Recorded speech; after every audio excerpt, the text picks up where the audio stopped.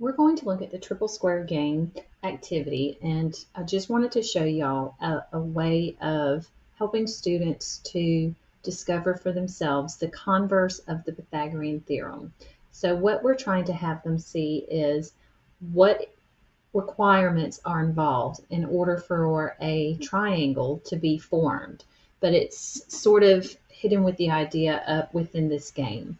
So they'll read the directions, and then within their groups, they'll have the cutout squares, which either they can cut out or you can cut out ahead of time.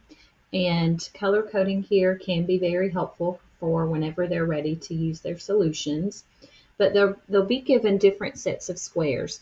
And the idea is they need to try to determine which squares will actually form a triangle and then which ones will not, knowing that they can play with the angle as well. So then making observations that side lengths of 3, 4, and 5, whether or not that actually does in fact make a triangle.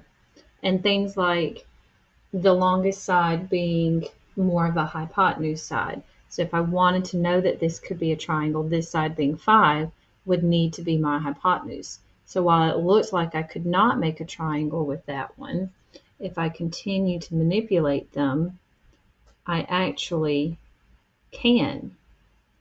And so it's important that students try multiple formats and multiple setups in order to determine if a triangle can actually be formed or not, paying very careful attention to not overlap or underlap any of their triangle sides.